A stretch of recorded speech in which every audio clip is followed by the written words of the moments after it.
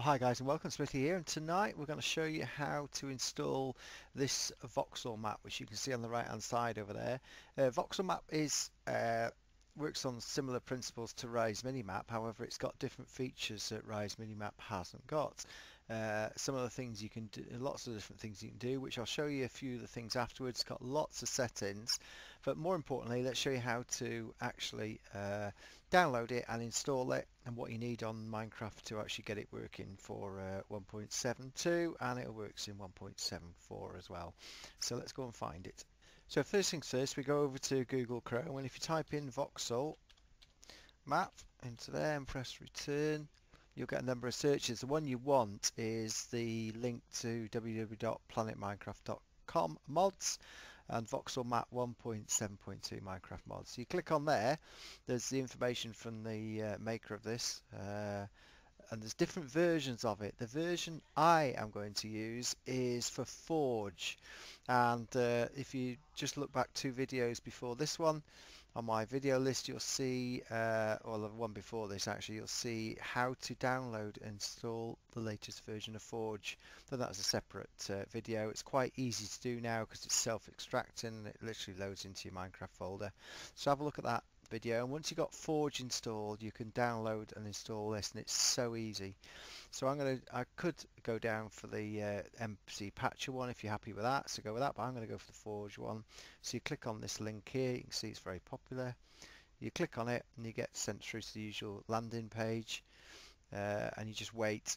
Now usually it should work. I'm waiting for the adverts to click into download. It's only 399 kilobytes, and it will then save. So I'm going to save it. And once you saved it, you go down to your downloads folder. So we're going to nip to the downloads folder.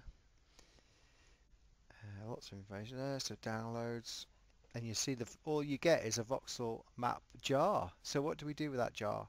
Well, what you need to do is you need to go into your roaming profile. So you go the usual run percentage app data percentage and press OK, and that'll bring up your Minecraft that I've already installed Forge. But so you open up your .minecraft, and this is very easy, really is. So if you go to a mods folder, now if you haven't got a mods folder already, you have to make one. I'm not going to go into how you do that. It's just simply you can right click new, and you can put in a folder and just call it mods. So once you open the mods folder, and you saw I've already got Rise Minimap in here, but what I'm going to do is just load the jar. All you have to do is load the jar straight in there like that, and that's all you have to do, nothing else. So then we're going to go and boot up the Minecraft. So now let's boot up Minecraft, and when it loads the first time it might take a little longer. What will happen is in your profiles, if you've watched my Forge video, you will now have a Forge profile. I've got many profiles in here, but a Forge one, so I'm going to play on the Forge one. You can see Forge there, but you'll have to go and have a look at that other video just to how to install that. So once Minecraft boots up, and it's on 1.72, so you've got the old thing, you will see straight away that we are in the Forge version. So this is the mod for Forge. So if I click on mods, you will now see that Voxel map is installed on the left hand side.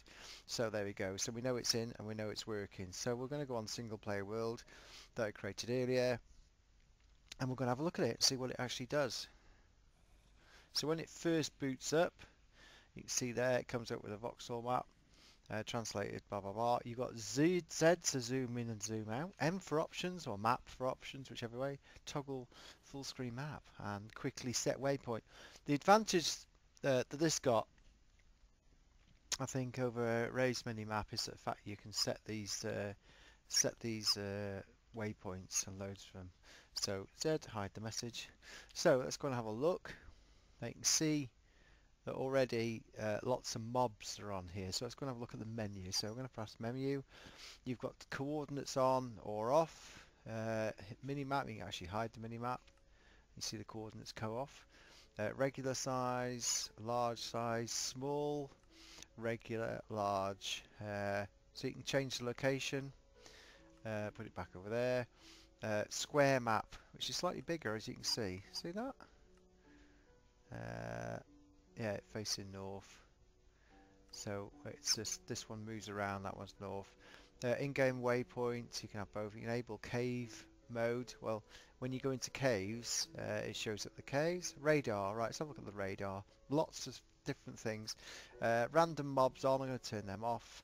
Hostiles, I'll turn them off, so let's put the random mobs on so it can change the mobs. But more importantly, when I get to the mobs, and it shows players as well, if I go mobs to display, I can turn on or off. So if I just wanted to go and find a witch, or a spider, or a slime, I can turn these off like that, see? So you just turn them all off. I wonder actually if I can... Oh, there won't be there, so done. Oh, creeper's still on there. Go and see where's creeper. Blaze, cave spider, creeper, ender dragon, enderman, ghast, or isn't none of those done. So you can change that. Outlines, icon outlines, don't know what that is, anyway. Done. And details performance, there's lots of different things. Filtering, biome overlay, what type of biome. You have the grid chunk on, which is very handy for finding slime chunks. As you can turn them off, you can have water transparency on or off. Dynamic lighting as well. Some of it is, if you haven't got a powerful computer, it could be seen as, in fact I'm going to go into what's name mode. It could be, we'll just show you what happens. This is obviously because I've got, I'm using, I've got it on maximum settings. So when I go into the map, did I have them? Let's go up. Radar. Did I have?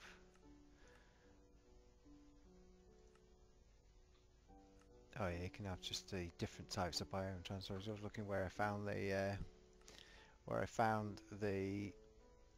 like the slope one there.